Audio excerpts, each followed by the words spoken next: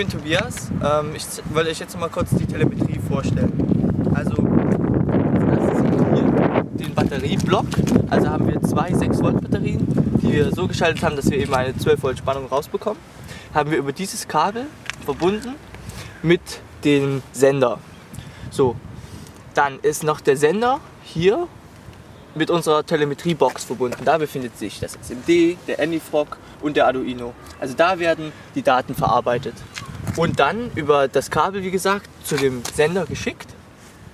Und dieser kann es dann über die Antenne zu unserer Empfangsstation weiterleiten.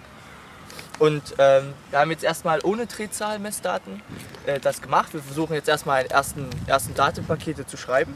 Und wir haben bisher jetzt nur den GPS-Sensor und die eingebauten den 3DG-Sensor und den Gyrosensor. Genau.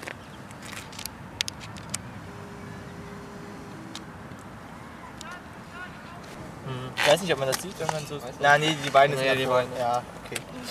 Aber vielleicht machen wir so und dann, wenn dann noch so ein Sprung passiert oder so die Landung.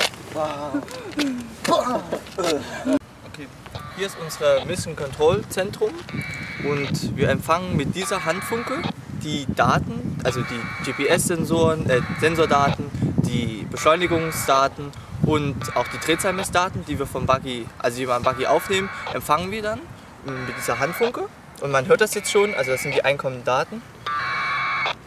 Und ich würde die jetzt erstmal kurz hier, also man schließt das dann hier an. Moment. Ja.